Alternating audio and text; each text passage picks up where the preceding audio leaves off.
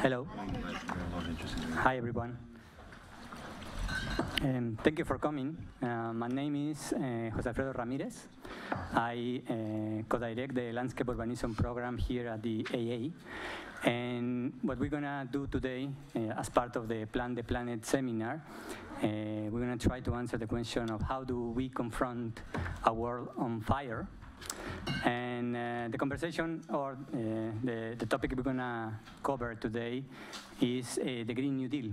I am not sure whether you are aware or not of a Green New Deal, which is, there's quite a big momentum about or around the Green New Deal, not only here in UK, but also in the US. And what we did was to invite some of the main actors that have been at the forefront pushing a Green New Deal here in the UK. And the main idea today is, on the one hand, to introduce a Green New Deal to the design community. And on the other hand is to engage ourselves as designers to shape that Green New Deal. Because the Green New Deal is not something that it's set in stone.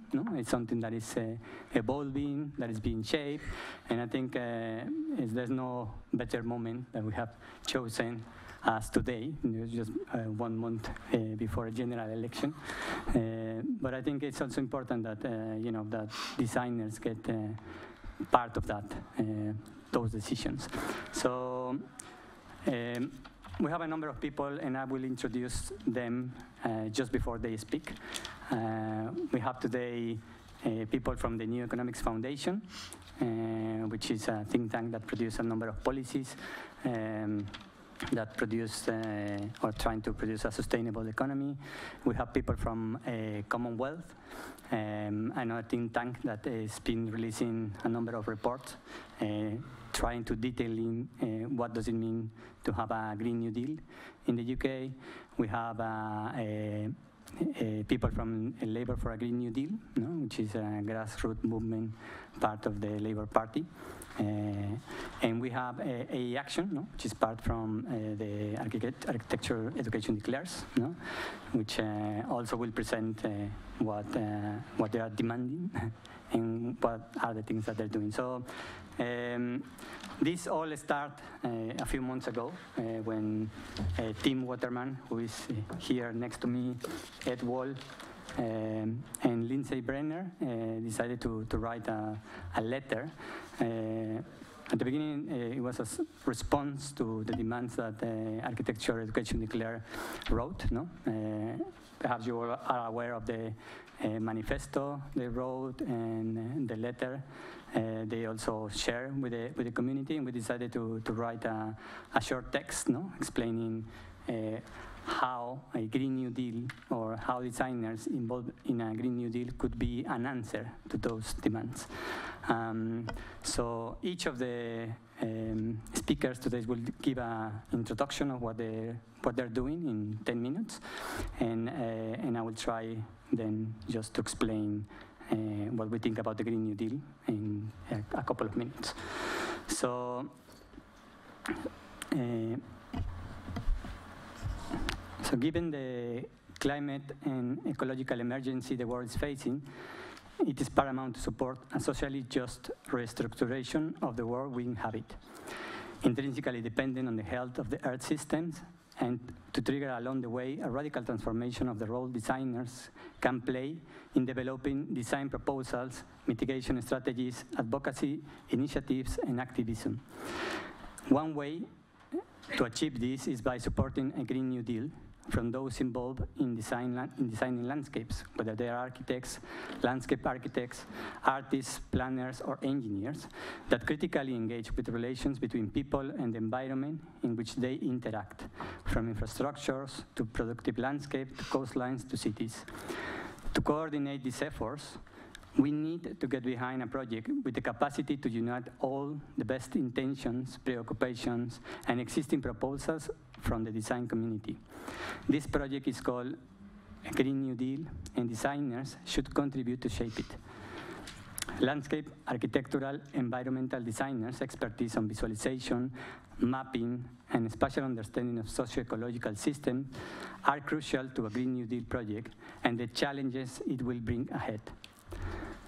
The current condition of the design profession, mainly organized as an unregulated service provider for private capital, must end and give rise to a new design culture that places environmental and social justice at the heart of its activities.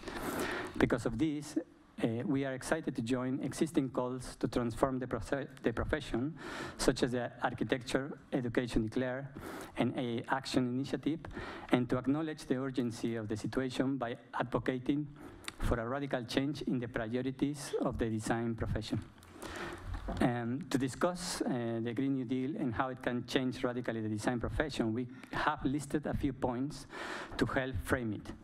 In order to shape a Green New Deal from the design perspective, we need to explore and switch to new design methodologies that place environmental and social justice, human and more than human, at its core by developing design briefs that correspond to the contemporary climatic and ecological emergency we are living through. To direct and focus the investigative efforts to place design agency within the limits of Earth systems and to establish ways to define and redefine social, cultural, political, and ecological concepts and practices necessary to achieve a Green New Deal. To develop mechanisms attached to a Green New Deal to re-engage designers with the public sector as part of local governments, institutions, and organizations to design and promote the necessary policies that will make reality a Green New Deal at local, regional, national, and even planetary scales. And finally, to redirect designers' engagement with citizens, to democratize design and to ensure designers are involved in the empowerment of both, so they can make the best and most necessary decisions to shape the future of people, places, and the species we share the planet with. So with this, I want to give the microphone to Fernanda Balata. Fernanda Balata is a senior researcher from the New Economics Foundation. She works on coastal economies, which aim at reconciling social and economic prosperity for coastal communities with marine conservation. Fernanda has led the Blue New Deal initiative since 2014, delivering 2 major reports and building a growing network to deliver a major action plan for the UK coast. Fernanda is frequently invited by a range of organizations, politicians, and community groups to talk and debate about economic development, coastal issues, and the environment. And today she's going to give us a short introduction of what a Green New Deal means. Thank you. Thank you, Alfredo. Is this on? Yeah. Thank you for having me, and I really welcome this initiative by the 3 of you and the students at the Architecture Association and more broadly in London. I think that's exactly what we need. I just want to start by saying that I am originally from Brazil, and I come from Rio de Janeiro, which is one of the most threatened cities by sea levels rise in South America. So, you know, as it is for everyone, because it matters to everyone, like this issue, this big challenge that we have, you know, means not only a lot to me in terms of I care about the world and I care about everything, but, you know, my family lives in Rio and that's, you know, the place I call home, and I know that the challenges are already happening there, and it's only gonna get worse. So I think everyone has like a personal connection to this, and I just wanted to leave that in the room. So I've been at NAF for nearly 7 years, and like Alfredo said, I've been leading the Blue New Deal initiative, which didn't have a movement behind it, and I think that's the first difference with the Green New Deal. The Blue New Deal was an initiative led by NAF, and we have built an amazing network across the country. We did engage with coastal stakeholders, coastal people, residents, and researchers for a number of years. But I'm going to talk today about the Green New Deal and why I think this is important. So first I wanted to start by saying why NAF supports a Green New Deal. And NAF has been working for over 30 years on what's wrong with the economy, why are we not delivering on sustainable development, on our environmental, social goals. And we've been doing that by evidencing the shortcomings of the economic system, the current mainstream neoliberal capitalist system model. We do this by reframing economic arguments to make the case for new ways of thinking and doing economics. And most importantly, it is about finding out what's already happening out there. So although NAF is a think tank and it's about, coming up with ideas and solutions, I think, over the years, what we've learned is that the solutions are already out there, and you just need to bring them to the fore. They have no power and they don't succeed within the current system, and so we need to unite with those efforts and make them, the norm rather than the exception. We also work directing our resources towards people in communities increasingly, and I will touch on that, how we're doing that for the Green New Deal and the kind of just transition work. And finally, which is very relevant to the Green New Deal, we work on policy, and we're very interested on what does it mean now, in the face of the global challenges that we face, to do policy differently, to do policy in a way that it's led by people, that engages people, and that therefore has public support and political power. So why do we need a Green New Deal? Well, we know that people everywhere are facing a number of challenges. It's not just about climate change. There have been multiple crises that we've been facing for a long time. Since the last financial crisis in 2008, there's been lots of movements, actually, from the Occupy movement to movements around the world, in various countries, kind of fighting the system. And people come from different sides. It might be health issues, it might be jobs, job insecurity, and environmental degradation. There's a range of issues that affect people everywhere. But increasingly, there's that sense of and now definitely firmly in the agenda that we want systems change, because people started to realize it's all kind of connected. Now, climate and ecological crisis, I think, has been the final strand of a kind of global understanding of how it is this kind of dominant system, that it's not working for so many things, and now we get this kind of ecological planetary dimension of how it's all going wrong, and it won't go away. So I just had some images there, sorry, go from housing crisis to refugee crisis, humanitarian crisis, crisis in democracy. But now we have this target, right? This imperative to act. So in the UK context, we know that we've declared a climate emergency. And increasingly lots of local authorities are doing the same, and that's happening around the world, but now we must act. Building the movement. So I would argue, and I mean, NAF feels like we are part of the Green New Deal movement in the UK, and we work with the movement and support the movement, but I honestly don't think that it is a movement yet, and I'll explain why. But we definitely have a lot of action going on that is demanding action demanding changes to how we do things. And so how is it that we can combine forces to build that movement for a Green New Deal, which is a concrete way in which we can ask for action. So we got Extinction Rebellion, we got the UK Climate Strikers, we got workers and unions, we got the Global Protest, Commonwealth, Green New Deal UK, Labour for a Green New Deal, and many others. So there's a new generation, and everyone is trying to do this differently. The climate movement is really trying to, I don't think it has yet, but it will, because everyone is really trying to do it differently.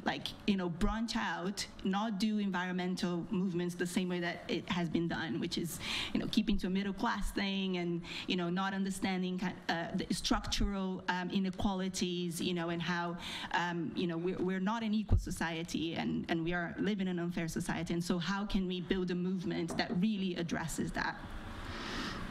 And then designing the policy package. So those are the two, I would say, main jobs that the Green New Deal needs to do now. One is building the movement, getting Green New Deal in the agenda, and designing the policy package.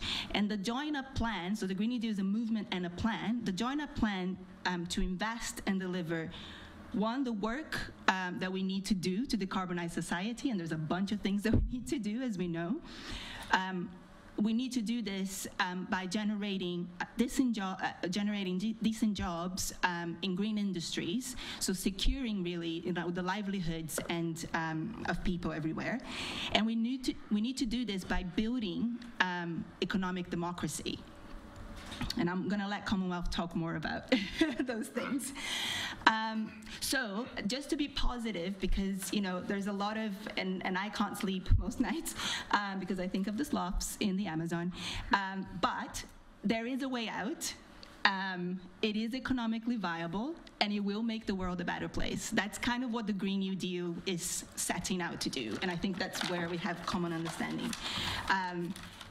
Not forgetting it's a global crisis that demands global justice. So when we talk about a Green New Deal UK, we need to focus in the UK and what's possible within the political reality of the UK and for UK people or UK residents, but we cannot lose the kind of international lens, especially given that the UK is one of the largest contributors to our challenges. So I'm just gonna take you through quickly, just to set the scene for the next speakers, that I think the context matters for the solutions that we need. And throughout this process, we need to really be honest about what's wrong and what are the barriers and why have we not been achieving our goals so far. Because otherwise, we're gonna get lost into fighting battles that are not really gonna give the solutions that we need with the urgency that we need. So the first thing to say is it's the economy, stupid. So that's what we've been hearing for so long, right? And it's true. The economy has dominates our lives, dominates everything. Dominates how we relate to nature, it dominates everything. And I'll show you through slides, actually.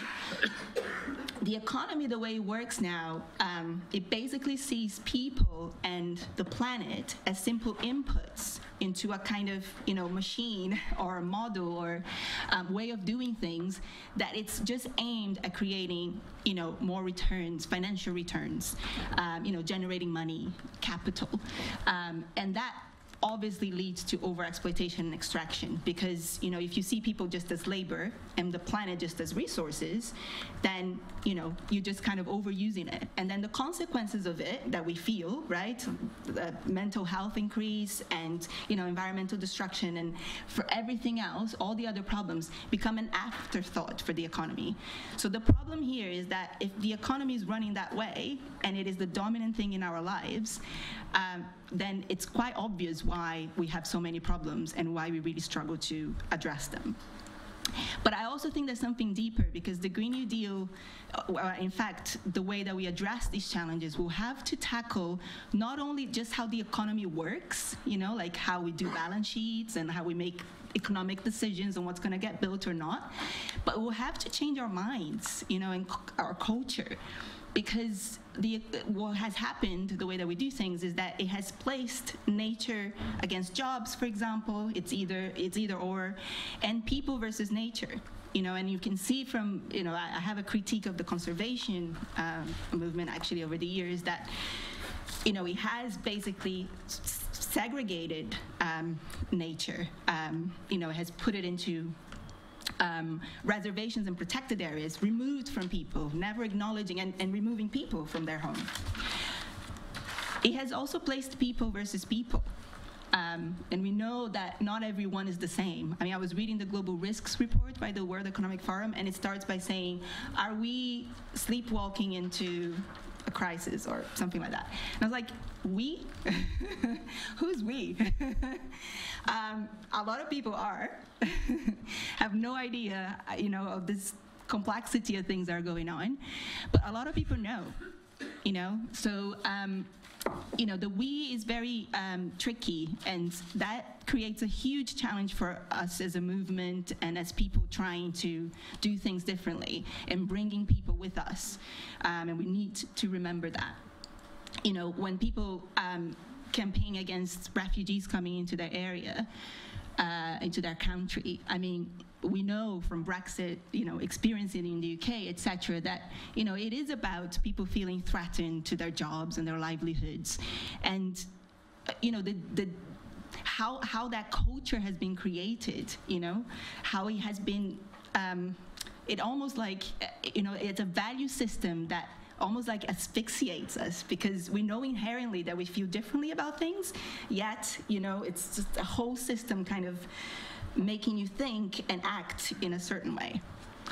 And finally, individual versus society. And this is really important too, because I don't know if you guys recognize this phrase.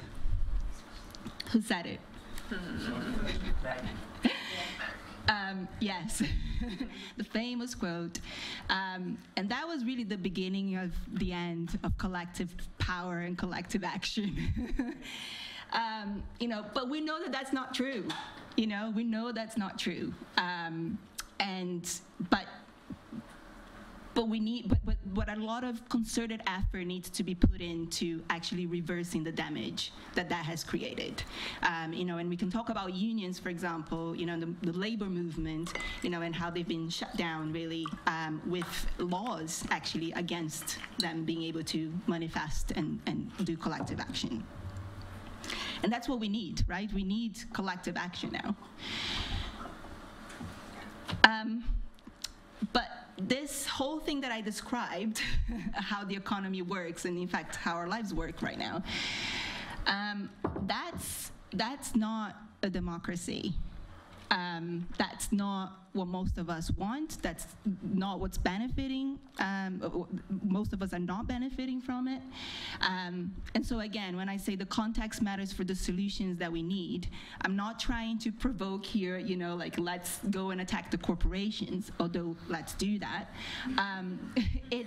It's just to keep in mind, because I do research and I sit in an office and I'm reading lots of reports coming out and everyone that's doing things, and I know that that's not how we're going to go engage people, but it's overwhelming, like the amount of wealth accumulation and power accumulation. And what has happened now, and ashamed to say, I did fly to New York for the UN Climate Summit, and I already knew that, but being in the room and seeing how corporations get to speak sometimes even more than government officials, they are the ones governing the world now. Like governments have no power really anymore to do things. And we need to keep that in mind as well when we're talking to government, when we ask demanding for policies. But everything must change. Everything will change whether we do something about it or not. And it's not the economy. People and nature and the planet have always been and will always be more important than the economy. So we need to find a way to change how the system works, and so that it does value people, lives, and nature more than financial returns. And I just wanted to put a picture there because I care about the ecological crisis as well, and I really care about the orangutans. How long do I have? Because I might just... couple of minutes, okay. So I just wanted to mention something about the just transition in terms of the challenge of delivering the Green New Deal. And I haven't said too much about what the Green New Deal policies actually are, because I know Commonwealth is going to be doing some of that. And NAF will be working on that kind of people-led policy-making aspect of it in the next few months. So I'm happy to talk to people about that. But I just wanted to finish by talking about the just transition. Especially in the UK, the challenge now is really to build trust, to build solidarity, and most importantly, to build power. And we are already living the transition, right? There are people right now in the country losing their jobs, feeling threatened that they will lose their jobs tomorrow, and they probably will. And actually, that's in a context of a country that has not managed industrial transitions very well. And by industrial transitions, I mean, having to move from coal to what? Moving from certain industries to others. It has not managed it well. You can think about the coal miners in the 80s. You can think about fishing communities that I've been working with, in the decline of these industries, and it has happened in a way that communities have been left, with no alternative, with no plan to, what kind of new jobs can be created, how they can rethink their economies. And people talk about left behind communities, but we've increasingly been using a term that someone wrote at The Guardian, which is held back communities, because people do have a lot of things that they're doing. If you go at a local place, you can find lots of solutions to problems, because people have to get on with their lives. They're not just gonna sit there and cry. But they held back because they don't have the level of resources and the power that they need to actually deliver the kind of transformation that it requires. So there's a lack of trust, because that's how people feel right now. And again, we know that from British politics. There's a lack of resilience because of that, because the economic resilience has not been built over the years. And there's a lack of process and power, because the UK economy is heavily centralized. The UK governing is very centralized, and that creates challenges for people to be able to, implement solutions. And where we need to be, we've been doing work on the just transition. And I think everything, we just live in the just transition, everything is. But when you talk about the term just transition, focusing on the people, the jobs at the forefront of the transition, in high carbon industries, it's really important, and I say this from the movement perspective, that we do understand how we have to respect really where people are coming from, what those industries have meant to communities and to their places, and really allow that to be part of the conversation, and not just kind of hammer but it's climate and it's the environment and stuff. It's we need to talk to people where they are, and really bring them with us. I'm gonna stop talking. I have more stuff to say, but I think others will contribute more to this discussion, and then I can answer questions afterwards. Thank you.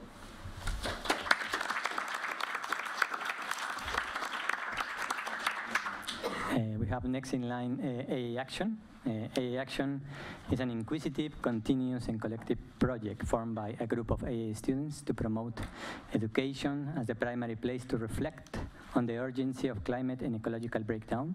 Being aware of the importance of the architectural profession in the context of climate change, the group works both within and outside the AA to challenge and address the necessary theoretical and practical challenges. And we have Eugene, Angelica, and I don't know, who? Tong, explaining us that a bit further. Thank you. Thank you. So you just introduced the first lines of our presentation. So we would like to introduce our group, especially focusing on a few points of the manifesto that we wrote. And the manifesto is really about a change that needs to happen. And we see in architecture, in architectural education, we really need to move towards different systems. So the points that I selected are the ones that are more related with the topic of tonight and the work that New Economic Foundation, Commonwealth, and other institutions are doing with the Green New Deal. So first point, intersectionality. Our institutions' pedagogical systems must recognize the intrinsic link between ecological breakdown and social injustice. It is imperative we adopt an intersectional analysis of climate change and acknowledge that the threats of ecological breakdown vary in intensity depending on class, race, gender, and geography. We must therefore constantly challenge global inequities of power by renegotiating our entanglement with high finance, the construction industry, real estate, and the neoliberal state. And the next manifesto that we would also like to highlight is on embedded ecological understanding. Ecology should not be an afterthought. It must be elevated and wholly integrated into all aspects of curriculum, and serve as one of the primary tenets through which we understand our roles as responsible members of the ecological community.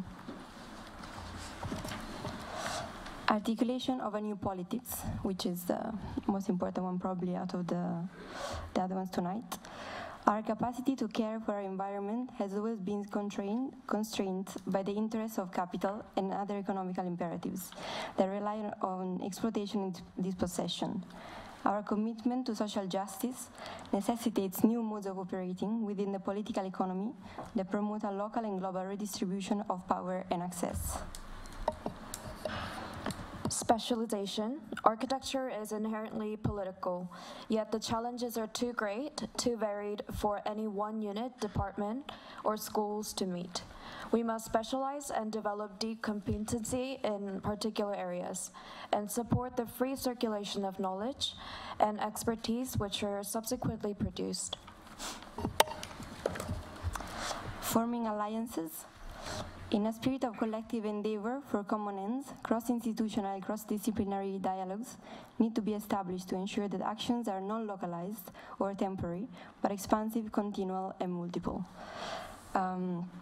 So these are 5 of the 8 points. The other ones being diversifying cooperation, aesthetic and canonical revaluation, decolonization, and canonical rearticulation.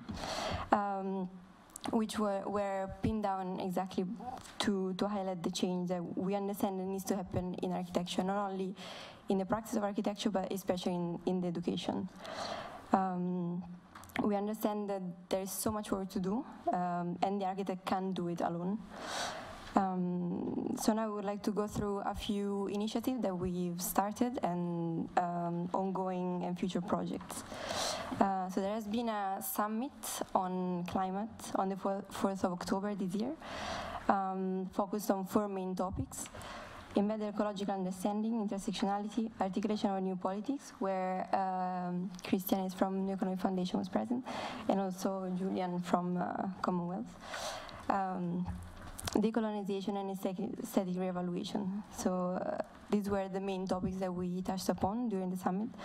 And it was an interesting day, especially for the raising of awareness that we tried to get out of that. And we were glad to see that there is already some change that happened.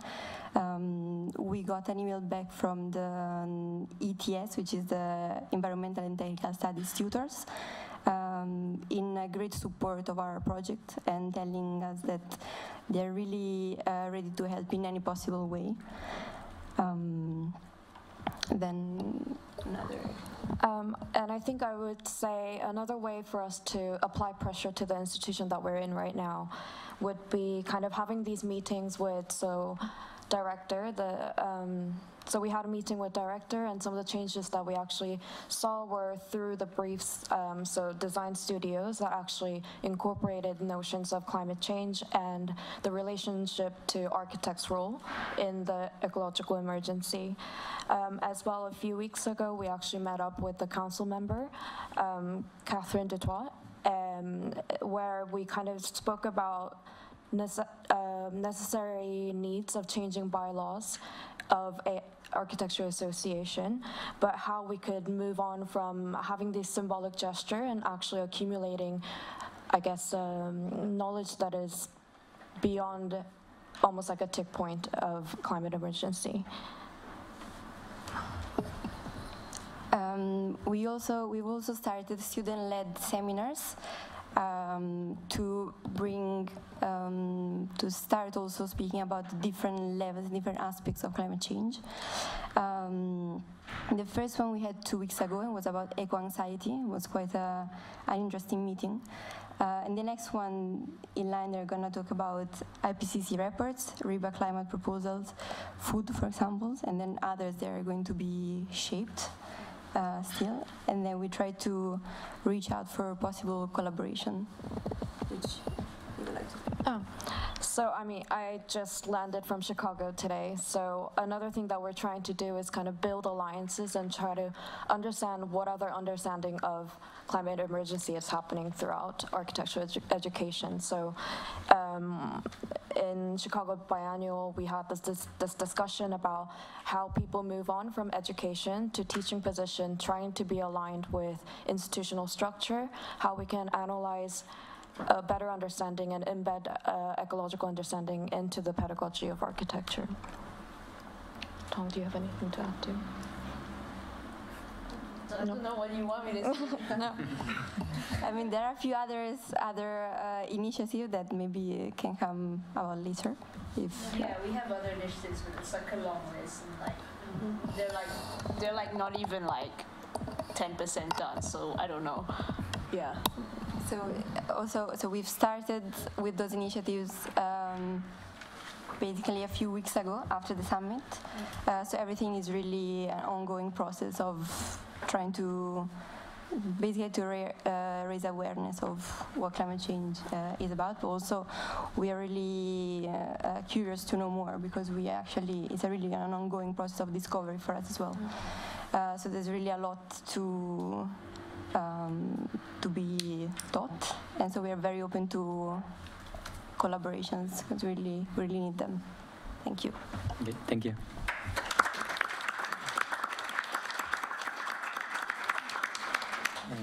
We have also Commonwealth. Commonwealth is a think tank which designs ownership models for a democratic and sustainable economy, and they have released a series of reports in the past few months, which I think they might be an example of how a collaboration between designers and I think that such a Commonwealth could happen, because I can imagine the way those policies can be visualized, or we can actually describe the way they can have impact in space. And from Commonwealth we have Matthew Lawrence, who is the director. Matthew has extensive experience in the design and advocacy of alternative models of ownership, and previously he was a senior research fellow working on IPPR's Commission on Economic Justice, and has collaborated with NEF and the Democratic Collaborative. And we have also Julian Cirabo, who is an architect and urban designer. He's part of Commonwealth think tank, leading the design for the Green New Deal City 2030. Julian is also head of the urban research at Autonomy, where he focuses on the spatial implications of new welfare and employment policies on aging population and sustainable forms of leisure. Thank you very much. Thank you. It's on? Yeah. Well, Adrian's actually, it's her first day at Commonwealth today, so you've actually got essentially almost the entire Commonwealth team here now as a result. But it's a pleasure to be here, and a pleasure to be here with colleagues from AA and NEF. What I thought I'd briefly do is sort of sketch briefly the roadmap to a Green New Deal, which I think, just as a sort of caveat, it's quite interesting that even our sort of mental geographies of like how do you move beyond a sort of carbon civilization kind of relies on some of the core infrastructures of carbon civilization, so roads, and we've got to fly out of here or whatever the sort of metaphors would be.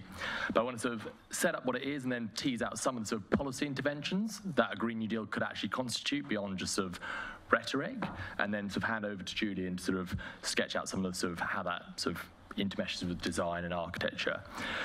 So I think, at the core of the Green New Deal is essentially sort of an unprecedented project of world making, I'd argue. So I'd say if we look at the science, if we look at the sort of the forms of intersecting crises that are already here, they're not sort of coming down the track, they're already here. So the comet has already hit the Earth in that sense. We really have little more than a decade to fundamentally transform and move beyond so the infrastructures, institutions, and ways of life of the carbon civilization in which we've obviously all been born into and grown up in.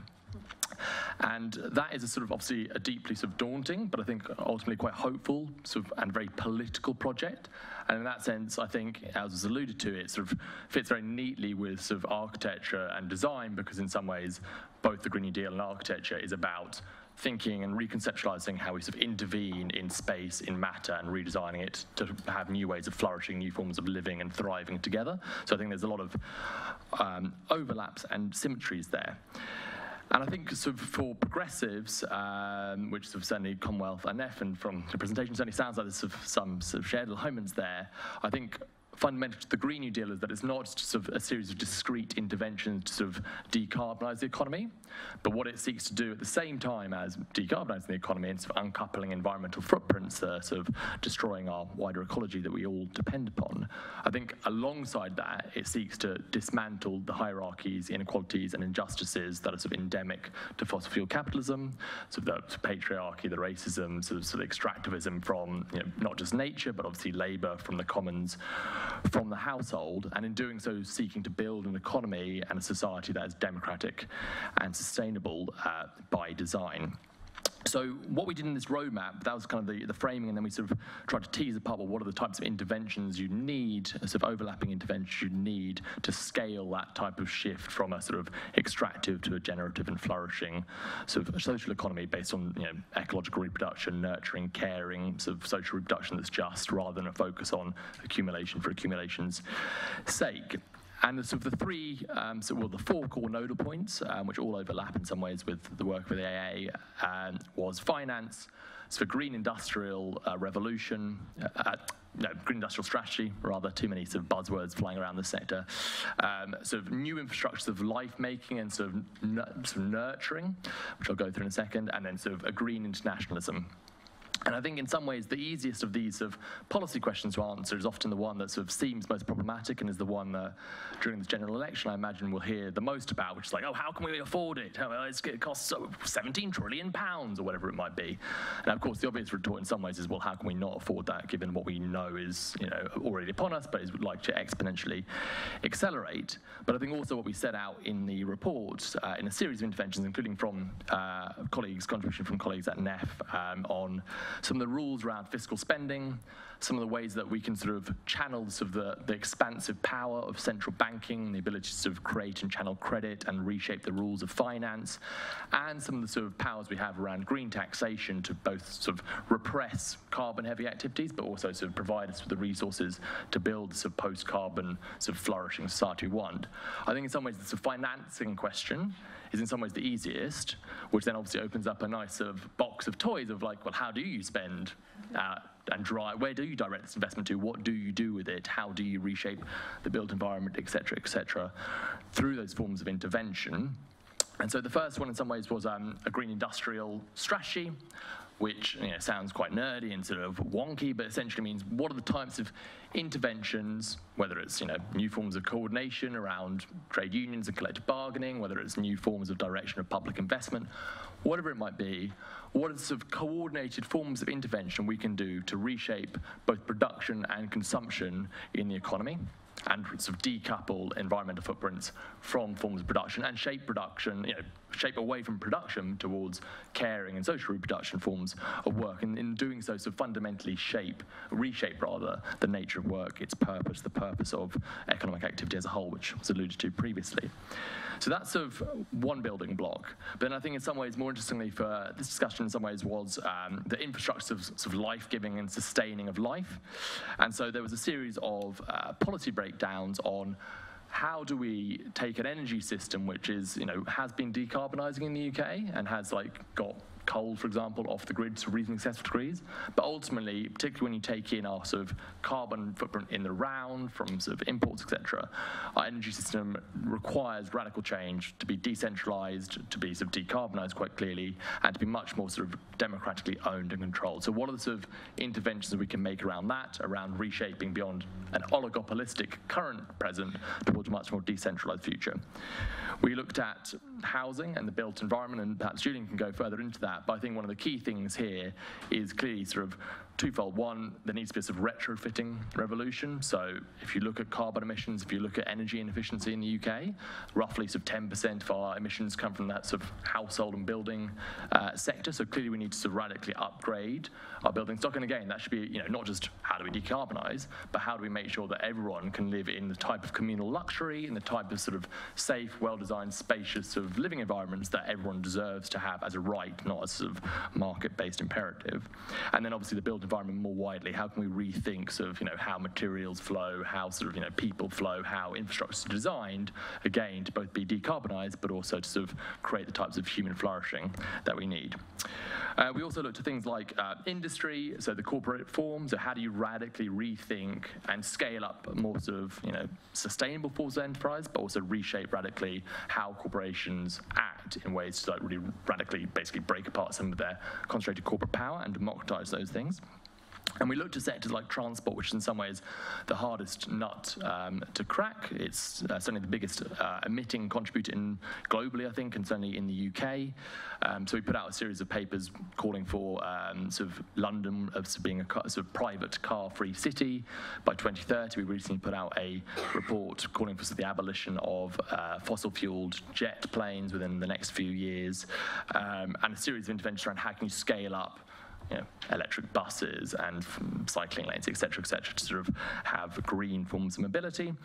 And then sort of one of the other big ones we looked at was land use agriculture and how you can use new forms of ownership, new forms of sort of stewarding of the natural commons, new forms of rewilding, which again Julian will touch on in a minute, to begin that transition. Again, the land sector is a huge and under-recognised contributor to our emissions, but potentially a huge source of the types of good green work and sort of that reconnection of sort of nature and sort of human society, which is deliberately disentangled and sort of made exactly that sort of abstract nature and human society, but actually we need to re-entangle sort of the economic and the natural and recognise they're sort of radically intertwined.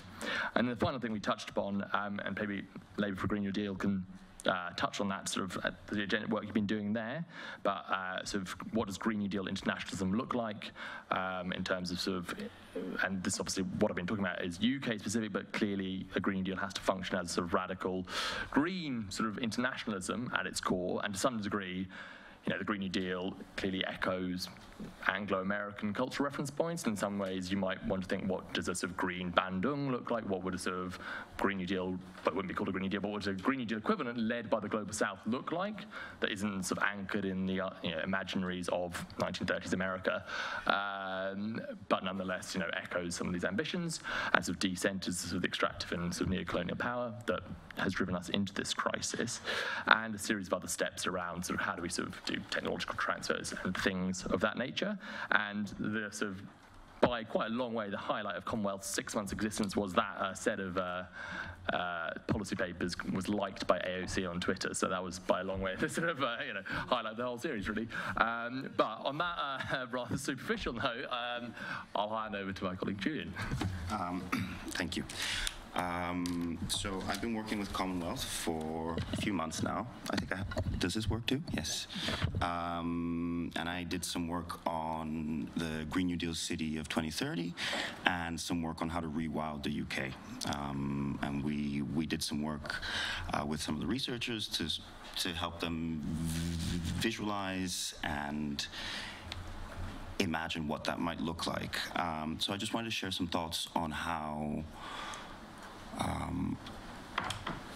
we should approach this, how we thought we should approach this, because design is, in a sense, one of the last disciplines which in academia is taking seriously futuring, prototyping, prefiguring. That is very well within our remit, and we know how to do it. So we should really use that.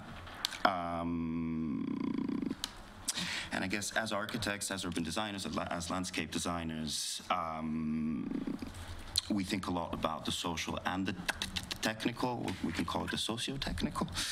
And we can think in a multi-scalar way in which are all really crucial things to be futuring the Green New Deal.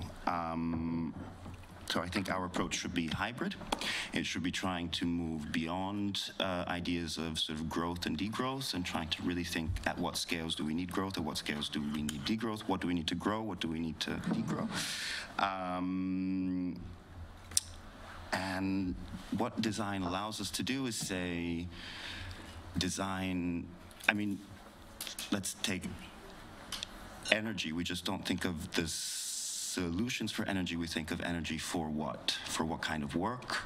For what kind of mode of life? And I guess about that, a lot of the work with Green New Deal City was about thinking about low carbon forms of work. So actually really thinking it's not just, you know, green tech, but it's about care work and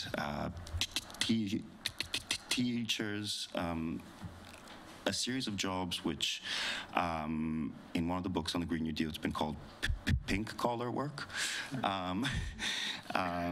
So that's all work which is very gendered, exploitative, underpaid.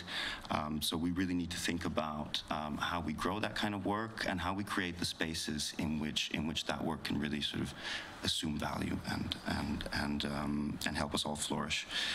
And that involves also designing new spaces and new modes of negotiation in the city. So really thinking about how can we reuse our ground floors to bring all the people who need to engage in the democratic process of redesigning everything.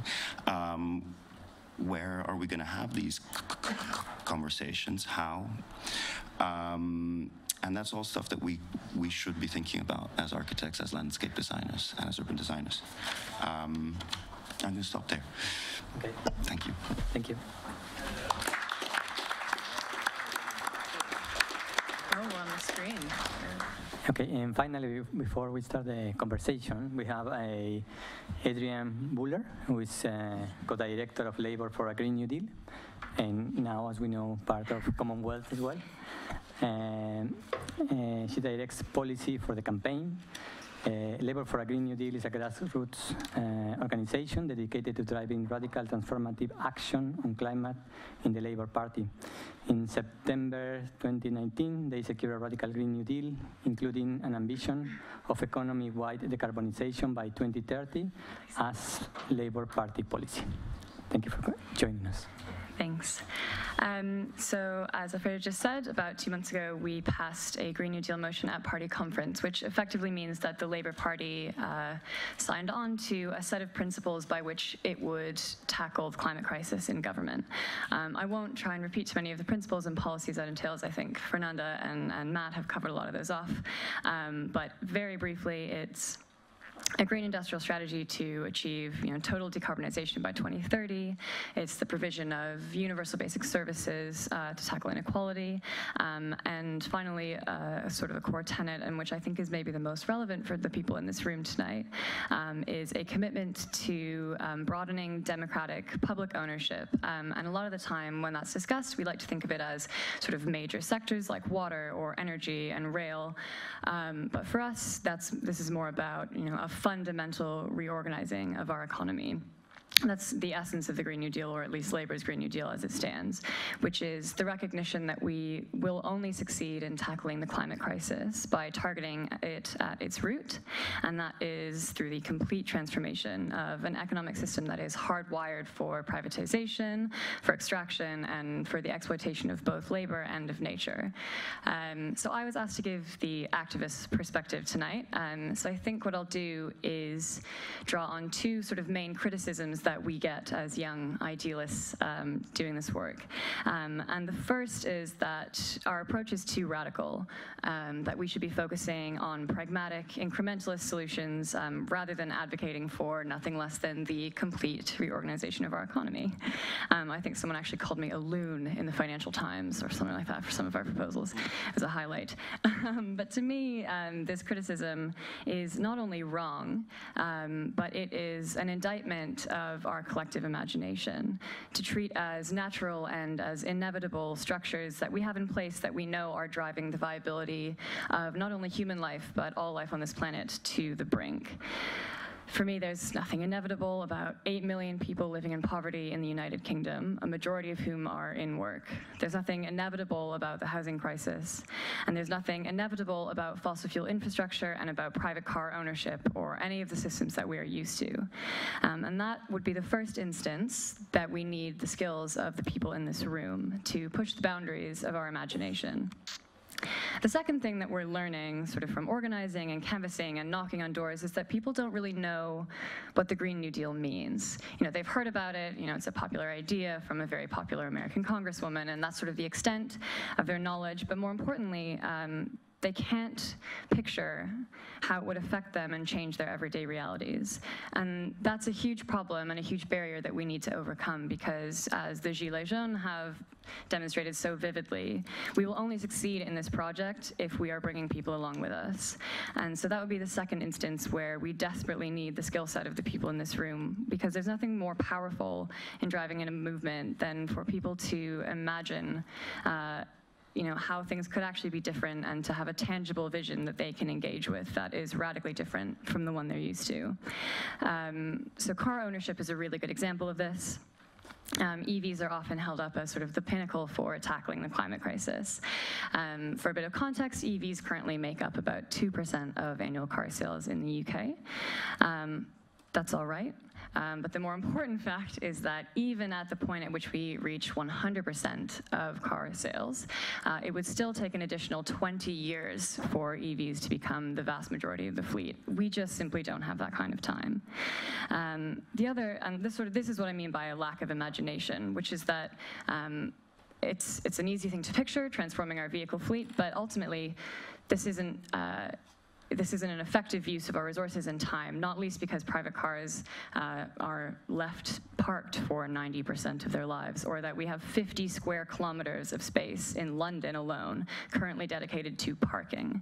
That is a travesty, and that is a complete waste of a finite resource, and these are the kind of things that we need to change and that we need to have the vision to change. There's nothing natural, as I said, about private car ownership, but people can't imagine a world without it. So I would call on all of you to help us be radically imaginative. This can't just be about, you know, changing current systems we have in place, but about absolutely transforming and building a vision of something completely different. And that is where we need all of you. I'll end it there.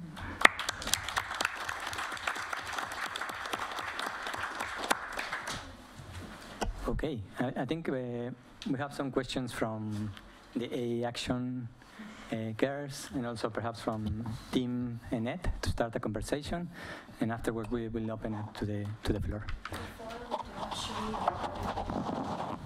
Let me get it. Yeah, if you can say. If following your notes about imagination, I just remembered why I was probably brought to this table, because they brought me on last minute. That's why I was very confused when they asked me what to say something. But basically, I think like my personal interest within A Action is mostly about kind of the culture of education and like how we learn and like our attitudes towards kind of learning and this kind of imagination. I have a very weird way to string all three kind of things I've heard. So I've heard two references. You said that you put the image of the orangutan because you like nature and stuff. I don't know I don't know why you picked the orangutan, but it seems to be like a symbol. It's like, I mean, orangutan means basically forest man, so it's kind of like our counterpart, I suppose.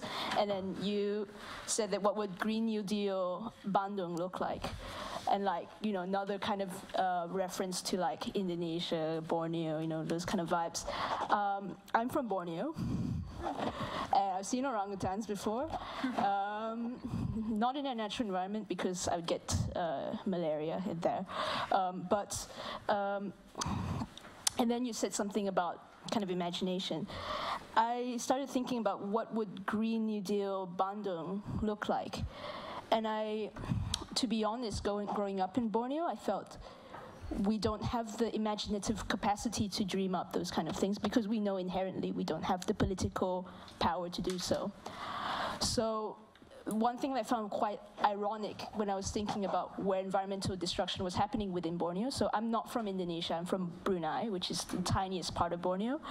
And the interesting thing about Brunei is that it has an entire state that's pretty much just a forest reserve. Pretty much nobody lives there. There's only 2 states in the country, one half where people live and the other half where no people live, and that's Tembrong. The interesting reason why Tembrong is allowed to exist is because Brunei's economy is heavily dependent on oil extraction, and it means that with the amount of oil we can extract, it can support the entire less than 500,000 people that live there very comfortably. So, in a way, the entirety of Borneo and kind of like Southeast Asia had, through kind of colonialism at least, has inherited a legacy of kind of like extraction as economy. So the reason why we don't kind of slash and burn the entire forest for palm oil is because we have no need to, because we're extracting a different oil. But yeah, so like one thing that I was very interested coming here was realizing that yes, I don't necessarily have the kind of negotiating power as someone from that part of the world, but I feel like through education there's abilities to allow us to kind of dream in a way. And one thing that I kind of got into more recently is this idea of Afrofuturism, and that's acknowledging that there are certain kind of realities built around certain people based on your identity, and to imagine unrealistic futures is the only way kind of out. It's to entertain this idea that to experience kind of discrimination and oppression is unnatural. Because currently, in its current state, it is kind of seen as natural. And I think that's kind of the point, Because in a way, the word nature originates from the word as born. And the way that we kind of define what nature is the world in which, at least the stereotypical image of nature, is the state of the world in which humanity was kind of born, and not. So we define nature based at the point in which we arrive. And in a way, with our current generation, we view kind of these capital systems as natural because this is the state of the world that we have arrived in. So yeah, we are questioning and changing nature in a way in multiple levels. So.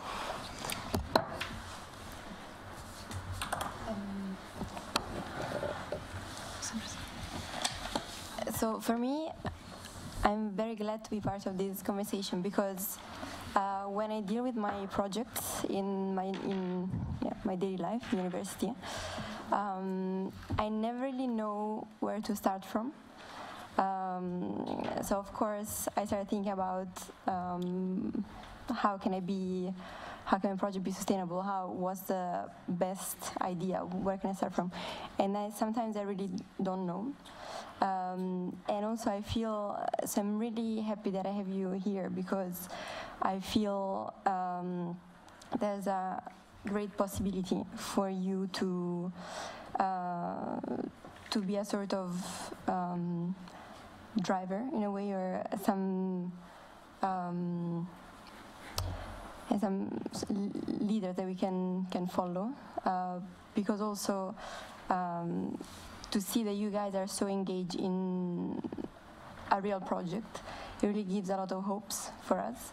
Because as I was mentioning before, one of the seminar series that we had 2 weeks ago was about eco-anxiety, and what came out mainly was really the sort of depression out of this specific period in time they were living, which it's quite toxic instead of being productive, I feel. So as an architect with a lot of will to learn, I would like to ask you if there is a specific point where we could start from, or is it a full project that needs to start in many different levels all at once? I'll just say something. I mean, in relation to the Green New Deal, and if we think about how the New Deal actually happened in the US, how, yeah, we shouldn't think about it as like, we need to figure this thing out and then, push for it and then implement and have it all costed and all, because that's not going to happen, and we don't have the time to do that. So I think so the New Deal in the U.S. was a program over a decade of different initiatives, and there were loads of shortcomings with that. So without trying to be like that, just that idea of a package and a program of actions is a good way to think about it. And so whatever we do first, like for example at NAF, we're collaborating with the Green New Deal movement, Green New Deal UK, which is an organization that's convening, like working with the youth climate strikers and with Labour for Green New Deal and others, to maybe work out like 2 policies in the next like 4 or 5 months that can be, one, developed in a way like with places, like maybe organizing different types of workshops with people in places and seeing what kind of ideas people can come up with, what kind of issues maybe transport might be something, because it's so hard to tackle. I was talking to a councillor from Brighton today, and they just passed a motion, Labour Council, they just passed a motion for the Green New Deal like within their council, but now it's like, okay, so what do we do about it? Like, how do we actually deliver this? And transport, she said, like, is going to be the main challenge. So anyway, what I'm saying is, you guys have ideas and things you can do, and that will require work at all levels, like at education level, like like what I said about like there needs to be a culture shift. We need to kind of set the stage for the next generation, because the transition is gonna take a while, like it's a massive job. I think first thing is we need to just put power into creating that movement as soon as possible, so that the ideas that are already out there, because we have a lot of the solutions already, can just be pushed and politically supported. And as we do that, we can all kind of bring in new ideas, and new solutions at all levels, like education at a local level or a national level. So yeah, just thinking about the Green New Deal as a process rather than just one thing. I just want to add to that. Has everybody seen the Sustainable Economy Act? Is that what it's called? The bill? Oh, yeah. The Green New Deal bill that was sort of proposed in Parliament, which includes the idea for a Green New Deal commission. So I think it would be really useful for all of us to start thinking how our discipline and our profession can find its place in that structure, just to make it really real. And yeah,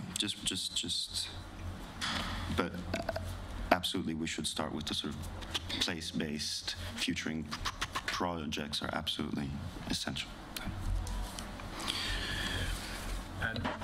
Yeah, I mean, one of the sort of, I think the New Deal is historically, there's lots of literature on how it's kind of reflected and amplified, lots of sort of racial, in particular, sort of inequalities of US capitalism at the time. But it did obviously have some interesting elements to it. One of the interesting sort of kind of forgotten histories is the second largest expenditure item in sort of series. In some ways, it was a process. It wasn't like a one-off event. But the second largest sort of set of expenditures was actually on sort of arts, culture, and sort of design.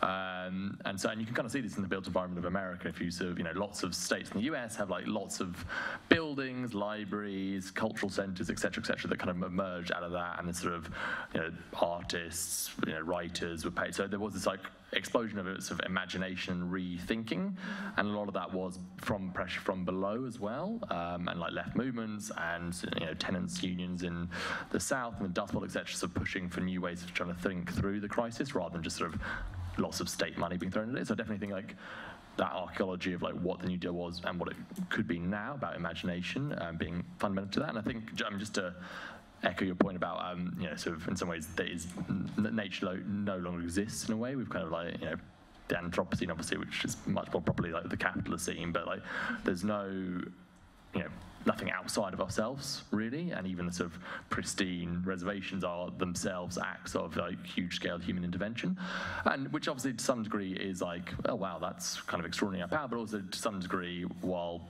trying to remain not too Promethean and humble, then it is like, well, we do have world-making capacity, and either we sort of, try and repair the extreme damage of our current extractive model, or we sort of use that world-making capacity to try and build something quite different, and we clearly have the capacity to sort of intervene in ways that can scale justice rather than extraction. I mean, a lot's been said on that, but I guess a few final points is that, so rather than sort of a single starting point, I think at Labour for a Green New Deal, our focus is definitely on creating as many starting points as we can. So our conference motion was sort of the seed in what is meant to be sort of many visions of what a Green New Deal is. We used the phrase once, which is a bit flowery for a workshop, but I think we said, there will be as many Green New Deals as there are communities. And on the one hand, that's kind of an annoying tagline, but on the other hand, I think it's actually very representative of what we are trying to do, and I think what has to be done, to speak back to sort of the Gilets Jaunes point, is that you cannot succeed in this endeavor without bringing communities along with you, and that starts with sort of realizing a vision that people can relate to, that is localized, and that sort of is brought together as an overarching stream, but that is unique to sort of each place and each community, and again, that's rooted in sort of the design of those communities. Thanks. To think of a concrete thing, like, if you're thinking there is already, like, trying to build on things that are already there, like, if there's investment going to social housing and there's going to be a massive kind of social housing rollout, how do we make that a Green New Deal project, What are the types of houses that we're going to build, or how we're going to retrofit, and all those things. So it's almost like we should make, I mean, the way we are framing policy now is that all policy is climate policy. It has to be, and all policy must deliver justice, because justice is really the transition that we're living. We're living from a world that's unjust that must be just in order to be sustainable. So if we think about it like that, then it's about identifying the opportunities out there in terms of what relates to your discipline, and making it a Green New Deal project.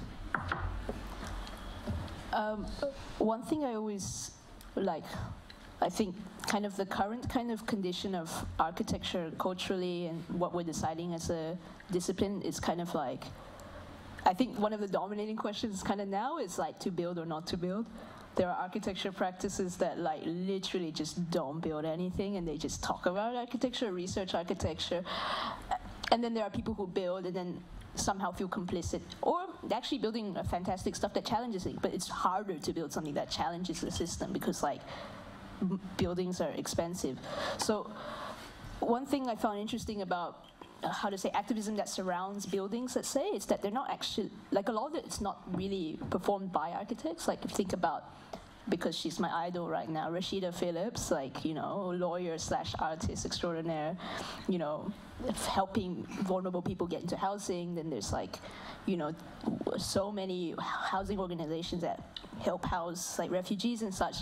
And like, the issue is not really the building or the shape of the building or the social house itself, but like the legal and kind of the meta layers that surround the building. So I don't know, like, as I'm not an architecture student anymore, I just graduated recently, but like, I don't know what to do anymore as an architect, Like, I was just wondering, as people who kind of deal with the territory of like policy and this kind of like meta layer of buildings that prevents a building from being good in a way, like, what do you think?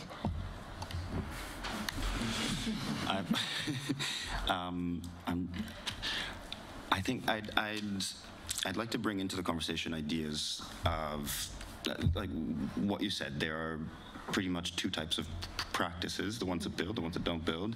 Yeah. We used to have a lot of architects working in councils. Yeah. And I guess this might be a conversation for another time, but where is it that we think that we want to work? How can we be effective? Is it going back to the councils and saying, set us back up? Is it about, I did a lot of work, I did a lot of research about the 2 years of revolutionary government in Portugal in '74. And they set up what were called brigadas técnicas, which was a way of basically bringing top-down investment and bottom-up grassroots movements together. Everybody should really look it up because it's a really sort of unknown history. So I think we really need to think about what are the structures through which we would like to work, and who do we need to place those, who do we need to sort of bring those demands to? Yeah, I think, and I don't know where to even start that conversation, to be honest. I was wondering if I could just add something to that. I think that while I agree, very much, I think that the current generation of graduates are put in an extremely, and students are put in an extremely difficult position. And I think that the architectural schools have led a charge in, a commodification of space through designing products much more than I think they have been designing sort of frameworks and sort of ideas building. I think that rather than to build or not to build, I think it should be, what is it we are designing? And I think that Fernanda mentioned, Green New Deal being a process. I think there's something very important about designing processes rather than designing the project. And I wonder, I'm extremely impatient, and I'm so completely fed up with, let's say, a sort of a waiting for permission to act. And I think that while I think the Green New Deal is fantastic, I do think also that everyone else needs to get on and do stuff.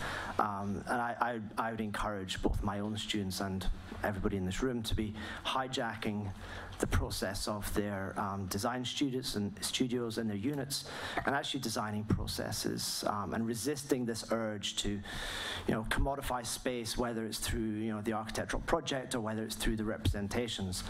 Not to say, that actually doesn't manifest in something spatial or something very visual, but I think we need to be very careful that we're focused too much on, let's say, the architectural object, and if we focus more on, let's say, the infrastructures which are going to be addressing issues around transportation, that's sort of more of a spatial manifestation of stuff rather than me saying, okay, I'm going to design another damn station or sort of thing. As long as it's down here. There's a couple of things that I want to bring up that I feel that are sort of missing from the conversation that can maybe add, because they're places in the future where we also need to get significant amounts of traction if we're going to solve the problem that looms ahead of us. First of all is just challenging absolutely all of the core narratives that are prevalent at the moment. And I don't know how many academic papers I've read that start with the line that we are an urbanizing world and population is growing, right? We really probably need to think very hard about the way we do low density better, about the way that we provide low density urbanism for forms of association and ways of growing and building together that are much more engaged with land-based processes that empower people in local places. And this has everything to do with designing with processes, and also I would say with relationships. That if we're going to get our heads around the future of how we design, it has to be designing not with objects and baubles and toys of the Heatherwick variety, but it really has to be with relationships. The idea of the rural is also something that's been slightly missing from this conversation, and I think it's absolutely crucial. Cities are not all of the problem with emissions, with carbon, with methane, with nitrogen oxide, the other climate gases that are a significant problem. We need to think about doing agriculture differently, and perhaps start to think about ways in which the rural can capture carbon and other greenhouse gases in meaningful ways, and just turn that whole idea on its head. It's not extractive, but rather agriculture can be something that captures. Agency, justice, power, and place are all connected fundamentally in the rural, and people are being driven off of land as a result of climate change. So that's one place that we can really, I think as architects and landscape architects, urban designers and planners, we hold the power of narrative, we hold the power of image, we hold the power of text. We know how to tell good stories, so we've got to make sure we tell rich, connected stories that read landscape as a continuous condition from urban to rural that is simultaneous and lived and occupied all at once. So that wasn't a question, that was a bit of counterpounding. It was a rant. We need more rants. I mean, on that, I think, or let's say answering the question of what we can do to collaborate. For me, one of the strengths of our discipline is the way we can visualize stuff, no? And one of my main interests of bringing you here in this table is basically linking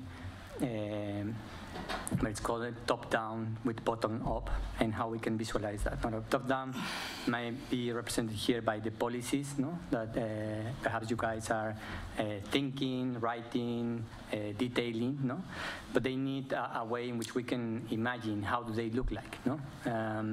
I normally put the example of the policy of that labor, I think, is putting forward the 4 days a week working week, no? Or to have a 3 days weekend. So what does it mean for space, no? To have that, no? It will mean that perhaps people will require more leisure spaces, no? And that will be materialized into, cultural spaces, parks, etc. There will be less commuting, no? Perhaps the transformation that the guys from Commonwealth were talking about how we get rid of private cars, no? There will be, the streets won't be designed for cars, but perhaps will be designed for people and for public transport, no? And so for that we need images, no? We need to produce visualizations that explain to people how does it look, that specific policy. And we can, and I can actually imagine to see every single report that you guys have produced, no? For every single policy, and produce images to explain people, no? What is the space that these policies will produce, no? Because the space that surrounds us is basically the spaces that capitalism, no, or neoliberalism has built in the last 40 years. And so that's something that we as designers can actually produce. So we can actually talk to you and say, okay, there's hundreds of policies that have been produced in the last few months, no, almost. But barely any of them can have a specific image, no? In the future, no? I mean, in projective images, no? So that's something that at least this school and other schools are very, good at, no? Producing images that project to the future on how it look like. But there's never this connection between policy, no, and the image that they produce, no. There's always once a policy is established, then there's a process of all the way down where the designer gets commissions, no, and then you just produce a product, no, as you were saying. But the policy is part of the process, no, that you want to explain to people, and the same will go from the bottom-up kind of processes, no, like how to allow other people to join the movement, no? To put some pressure, and that's again the production of images. And as Tim was saying, like that's something that we should be able to produce more, no? To communicate through that, no? And that's something that perhaps might be part of a potential collaboration, no? Not only to transform the way school teaches things, no? Through policy, but also to communicate that, no? To other people.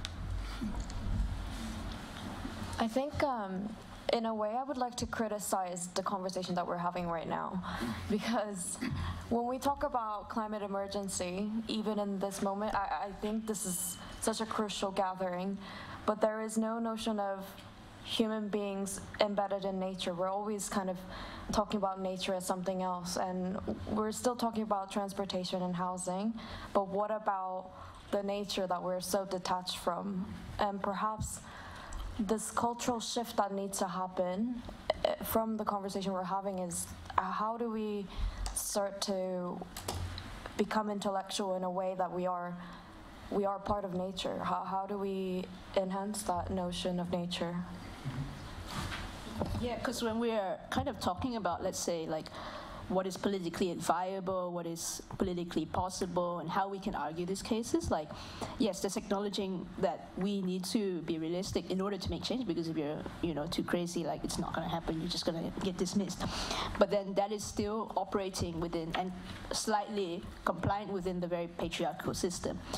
So, like, when you are arguing, kind of like, in that kind of negotiating sense, you're compliant within that system. And I think we're discussing, in a way, like eco-patriarchal systems, but not eco-feminist systems yet. And eco-feminist systems are not about being female. It's like valuing anything equally, having the orangutan having a stake, every single plant have a stake. So, yeah, I don't know, I don't know what else to say. So can I comment? Well, first, the orangutan is like 99% our DNA or something. They basically, they should have the same rights as humans. Or more. I think, linking to what Tim was saying, like raising the rural debate, and what you're saying about, the nature side and the visualization, actually just giving me ideas. Like I said, I've been just like doing so much research and reading so much and talking to so many people about this. I went to a conference on indigenous, that brought together different indigenous leaders from different parts of the world in September at UCL, and that was really inspiring. I've been obviously being from Brazil, I've been following quite closely how the indigenous communities have really, they have a crazy fight, they've been dying, just trying to basically stay within their homes. But anyway, I'm diverging. What I was gonna say is that I think on the question of the cultural shift and values and the value system, like what I said about I literally feel asphyxiated sometimes, but the value system that's imposed on us and how we inherently want to do things and care for things and value things.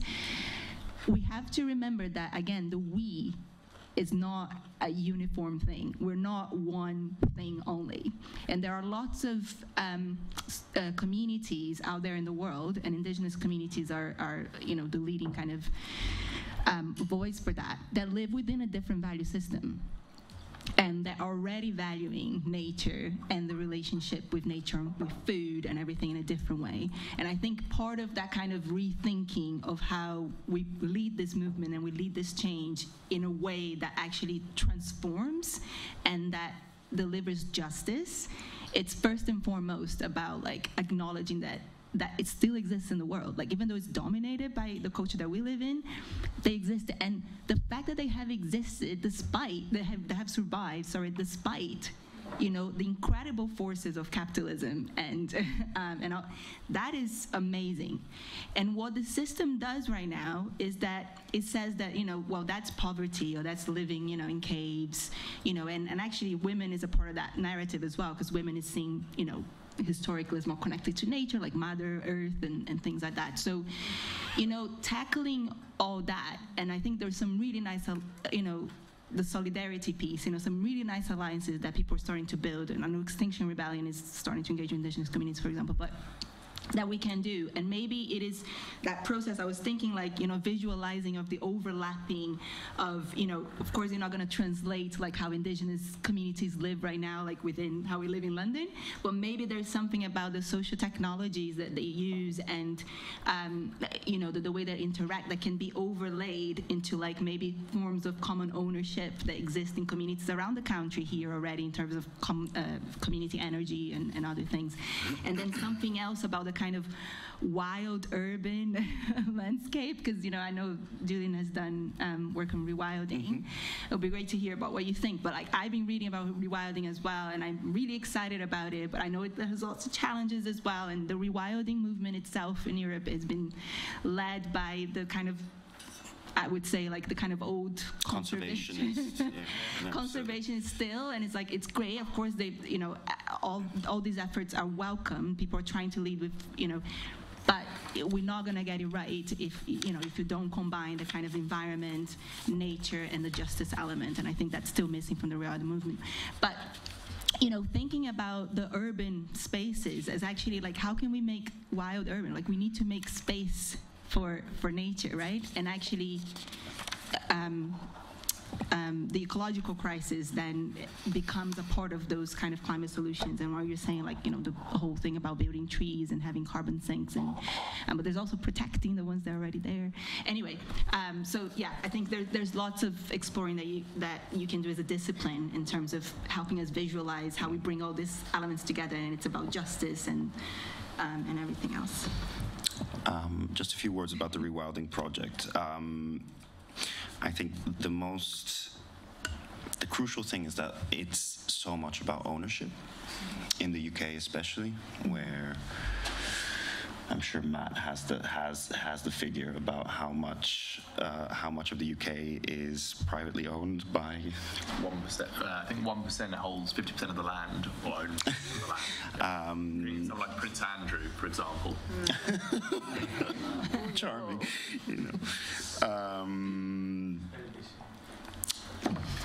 whatever.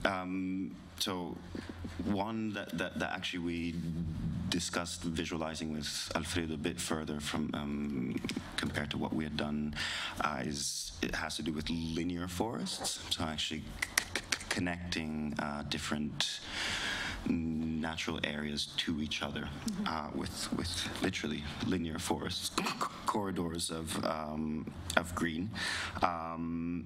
And that brings up a series of multiscalar issues of the kind that actually you showed at NEF a couple weeks ago. But mainly, I mean, the ownership side of things is really the sort of mind-boggling aspect, and I think somehow as designers we have the possibility of just sort of making these really very simple arguments. You have this park, in between it, and it sort of delegitimizes somewhat arbitrary layers of ownership. So it's actually really powerful in sort of undoing the legitimacy of these things.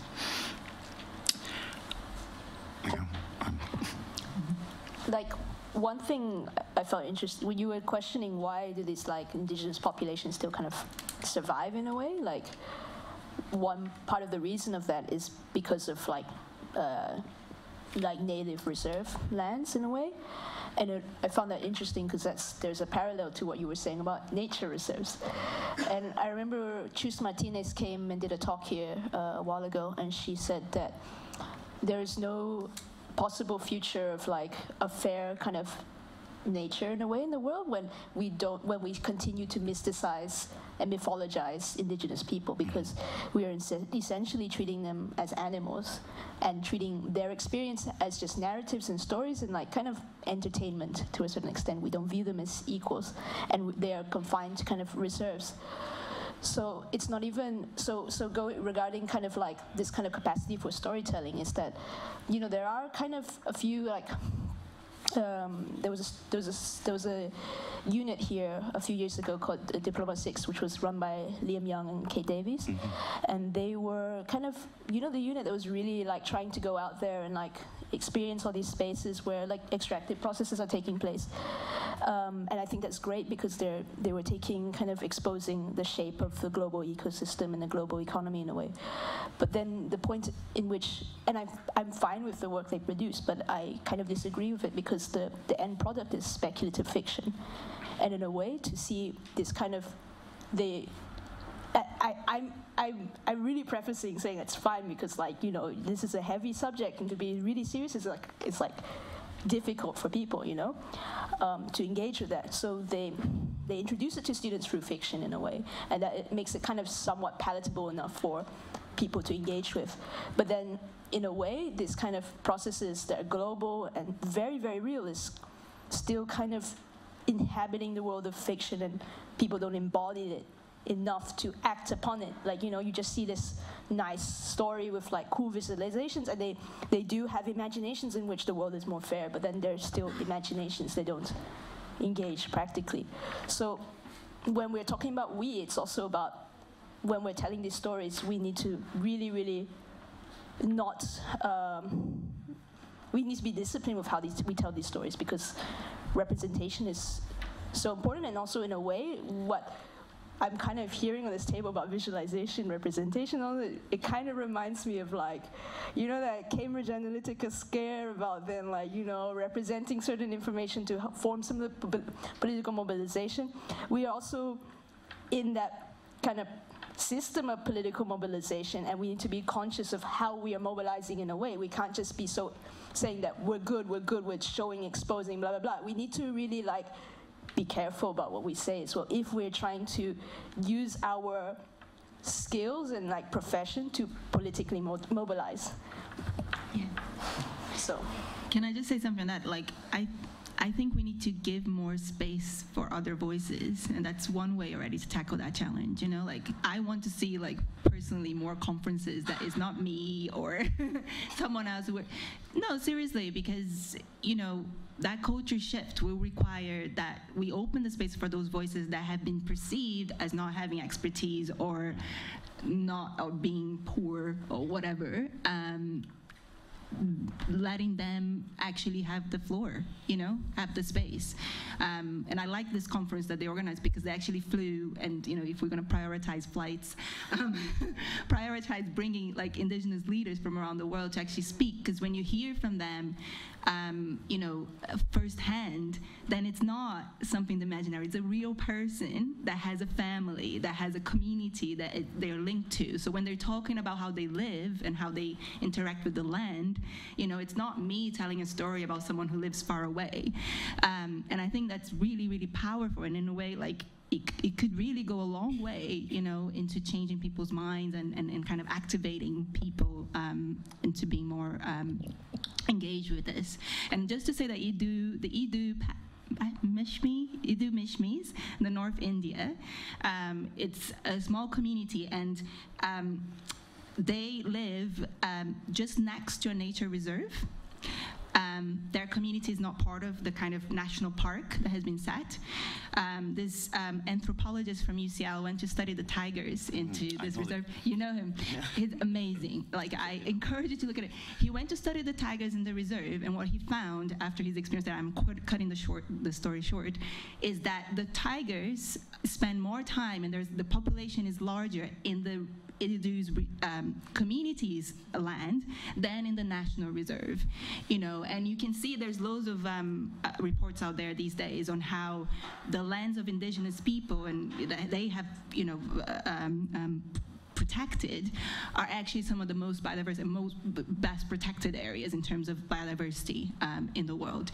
And so we need to start looking at people like that and communities like that as, you know, a part of the, like, they have the solutions, you know, and we need to think about them as experts into something that we need expertise for. Yeah, it's so funny because, like, from Borneo, like, I have a lot of friends that are, like, indigenous people, and, like, one thing is, like, I went to Tumbrong one time to go camping, and the camp guy, he was an old war vet in a way, like. And it's interesting because, you know, Borneo has headhunters. And the guy openly admitted that because they briefly decriminalized headhunting during World War II so they could kill Japanese soldiers in the jungle. And the guy just, like, legit just told me he killed people. And it was part of his culture. And the really weird irony when you were saying they were looking after land. So he was looking after the nature and then killing the humans, essentially. And that was his culture. I mean, that's still bad. That's still bad, but I just found that funny. Yeah, perhaps I wanted to hear a little bit about Matthew in relation to the ownership models, because I think that's something that for me it's crucial, no, to understand different ways in which we use space. It's something we use space, no, whether it's urban or rural, and it's something that perhaps is not. On the one hand, well understood, no? I mean, the figure that you just gave about 1% owning 50% of the land, but also the alternatives for that, no? Because if you have some ideas on that, then one can imagine, you know, ways in which it can be arranged in a different way. Yeah, absolutely. I mean, I think Yeah, I think it's kind of been almost deliberately naturalised, property relations and ownership, and sort of depoliticised as a site of contest and like exploration. But I think that's actually sort of that's a permafrost kind of breaking a little bit, at least in the conversation.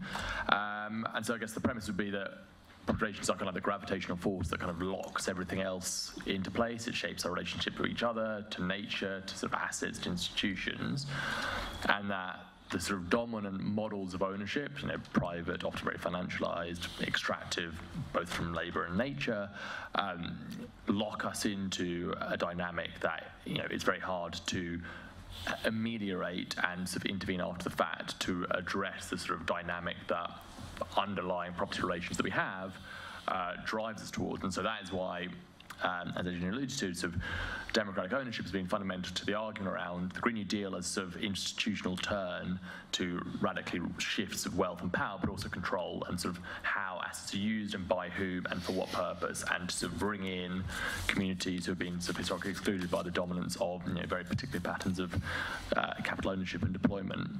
And so, I mean, what we're actually going to be looking to do in 2020 is a series of like quite specific sectoral Green New Deals, almost trying to really tease out, rather than the abstract Green New Deal, like what does it actually mean in, rural UK, et cetera, and each of those will be undergirded by sort of arguments for new models of democratic ownership, and that's not necessarily saying you go from, a binary of private to a sort of binary of public, but it is to say you can scale a much like richer ecology of institutional forms of not necessarily sort of ownership. It could be commoning, so it could be democratic governance of a held sort of asset that's stewarded collectively rather than held individually or held by communities. It could be an asset for the community, so looking at sort of the work of someone like Eleanor Ulstrom, etc.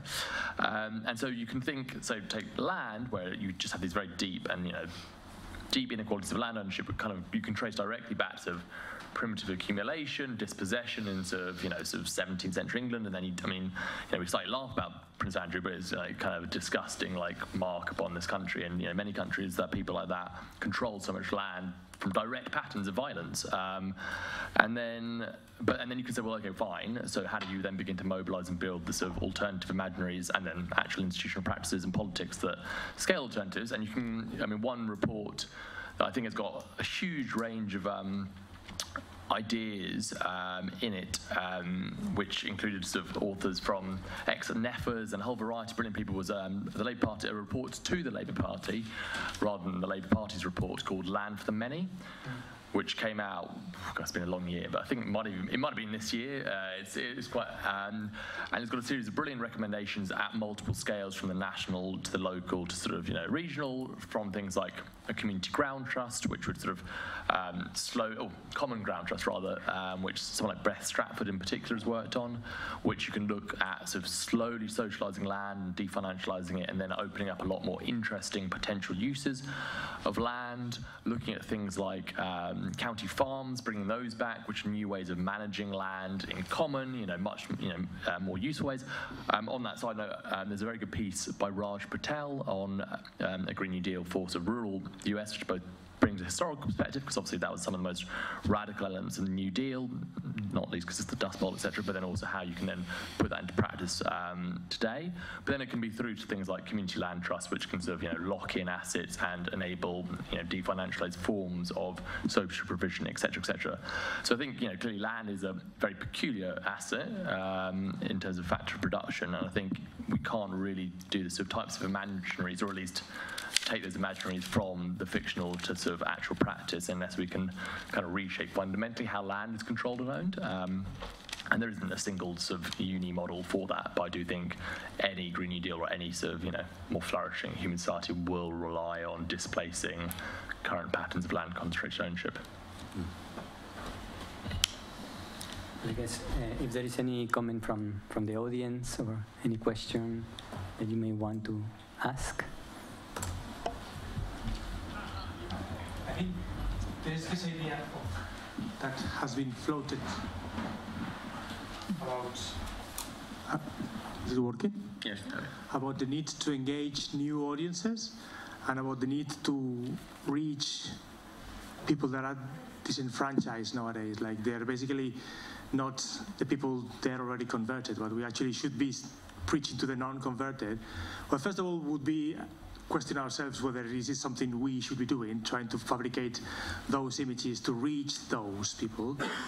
And then obviously the question for the people who are close to policy making is, how do those images look like? How would we be describing the products, the images, the documents that we need to be producing to actually engage those people? Are we doing the right thing now, or we are a bit sort of like talking to ourselves? How do we go about it? Do we just produce images and you just say yes, no? Like, how do we, is there a brief for this? I think that's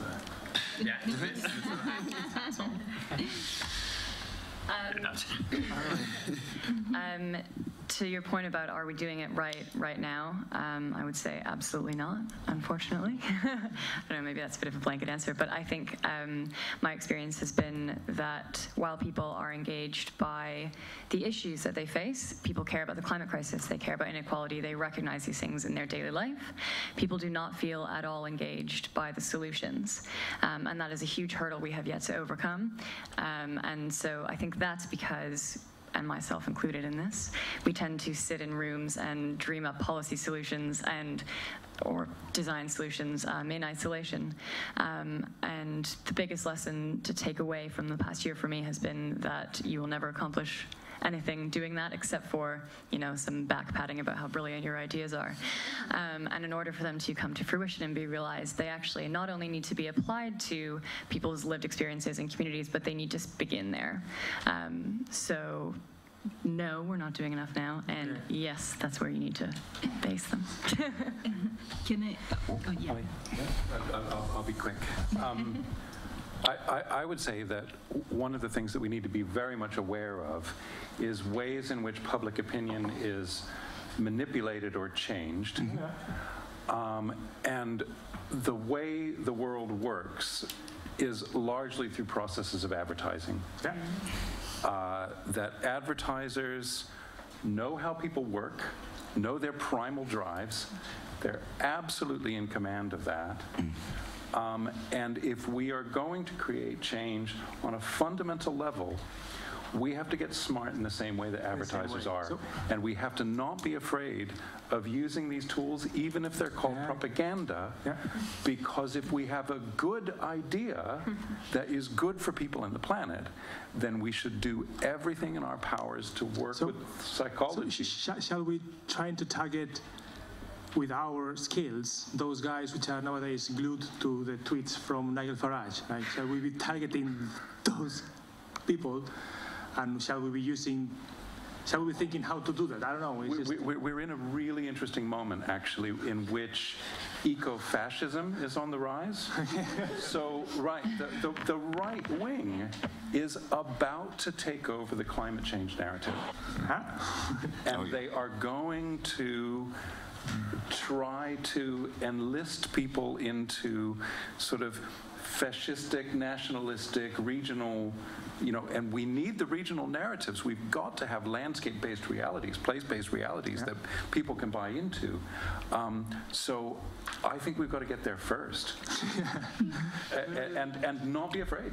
Really not be afraid to use persuasion, especially if we have good ideas.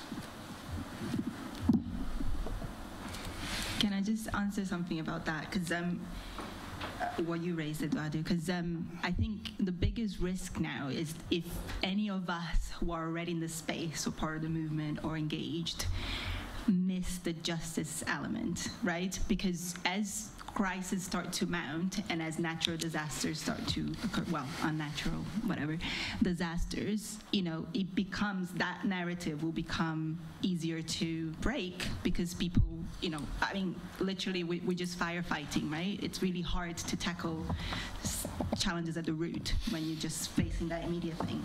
So I think in terms of like what the design community can help with in terms of how do we do that justice process in practice, is that increasingly we're going to need, good design for the processes to engage with participatory design processes and helping to visualize. So there are opportunities in the UK, if we talk about the UK, local authorities are calling climate emergencies, our councils are passing Green New Deal motions. So now it's like, what next? So, you know, people are, and unions as well. So I was with the PCS, which is the Union for the Civil Servants, on Saturday on a green forum, and like union reps trying to learn how they can engage, you know, that their workplaces into the climate emergency that now the union has set as a thing as well. So I think there are lots of opportunities there, but people still don't know, as Adrienne was saying, like we all have the will now and the understanding that we need to do it differently, but we don't know yet how, you know, and it's part of it is that kind of help with like designing processes and how do you do something that's participatory? How do you, you know, if you get a bunch of workers in a room, you know, to discuss how they want better working conditions and stuff, like, is there actually a way to, you know, have some sort of, you know, participatory process to visualize like how the workplace can look differently or how, you know, their engagement, I don't know. But what we need to be also like careful about is that even if we design a very nice, good, you know, participatory process, we still have the challenge of, okay, people are engaged, people are excited, you know, they visualize solution, you know, they want to go for it. We don't have like the power or the means or to, you know, like it's what Matt was saying, like, you know, we don't own the land. It's like, you know, I've been working coastal communities and it's like, you know, the coast is an asset for coastal communities. But who owns the coast? You know, so it's like I've spoken to communities that have been trying to implement different projects, and they're like, well, we have like Bournemouth Beach. Apparently, it's owned by 2 private people or something. Like the Bournemouth Council has to like ask. Anyway, it's crazy. So just going back to my like the context matters for the solutions that we seek. Like there is the psychology of engaging people that are not engaged, but that must be engaged, and also they want to be engaged, it's just that they don't know how, and also they don't have the trust that, you know, it's so much history of participatory processes that don't go anywhere or that don't really deliver things. So anyway, I'm not giving the solution, but I think that lies the challenge or the brief, I guess, for what we need to come up with. And perhaps just one more thing that perhaps concerns more designers or architects is the fact that the majority, I mean, right now, as the profession is organized, it's basically once you are out, no, the options for work are mainly in private companies, no, and so this basically means that even though you may produce visualizations, you have a great imagination on how to transform things, again, at least within our compounds, then you don't have power to do anything, no? Because you work for somebody else. No?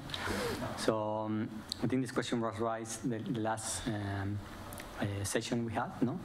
And I wanted to, you know, ask around the table if they have any ideas about that. No, one of the ideas I came across was the fact that this, the Green New Deal and all that we're talking about here is it has to come from a collective effort, no?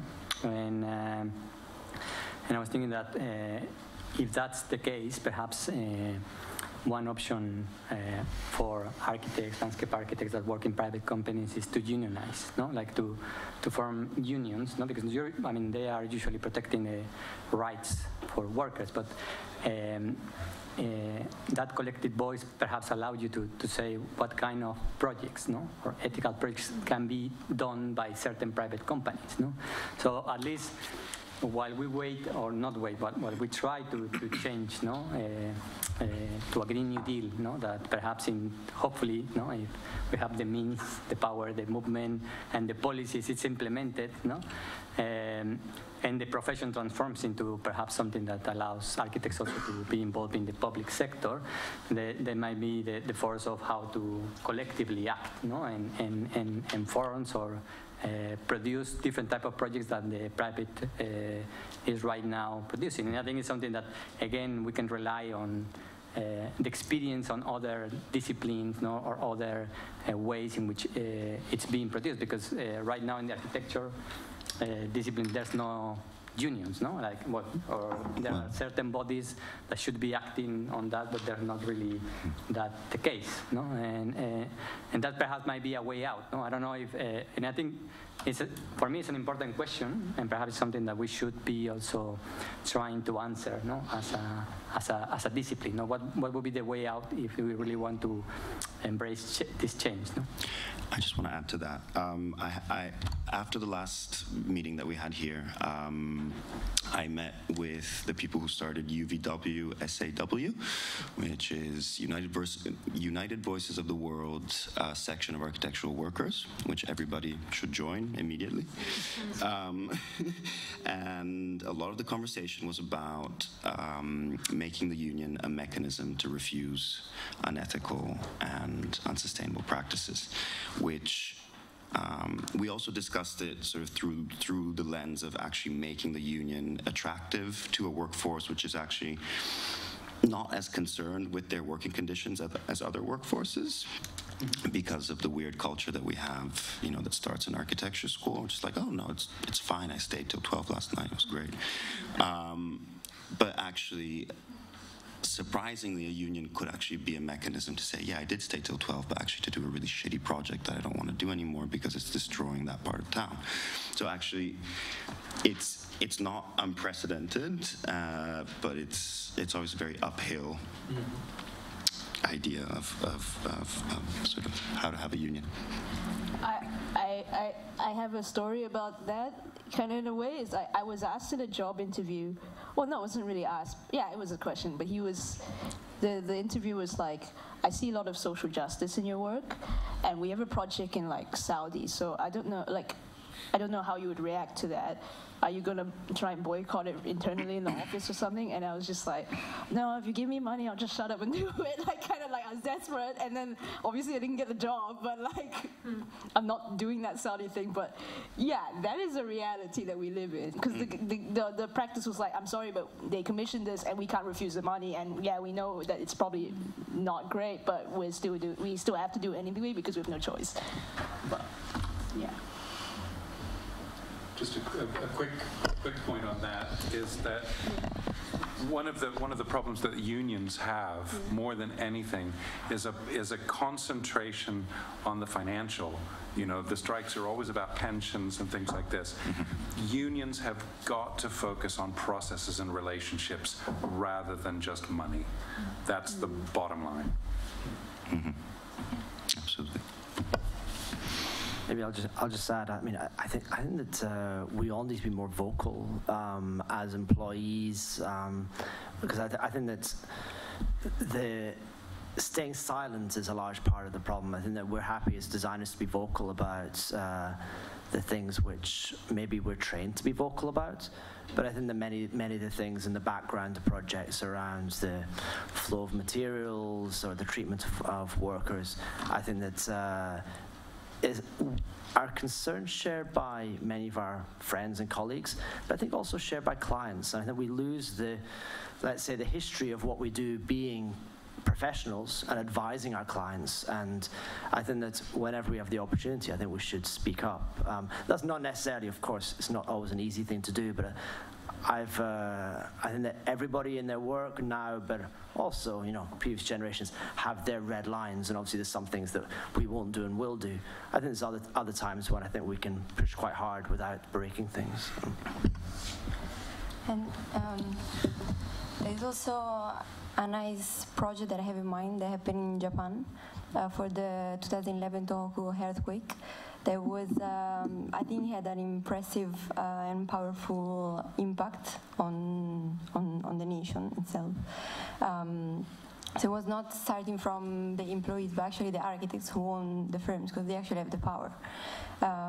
So I think as much as we can, if we have any kind of power, we should try to unify, like to collaborate together. So those architects were like Toyo Ito, Sejima, Atelier Bawao, and others.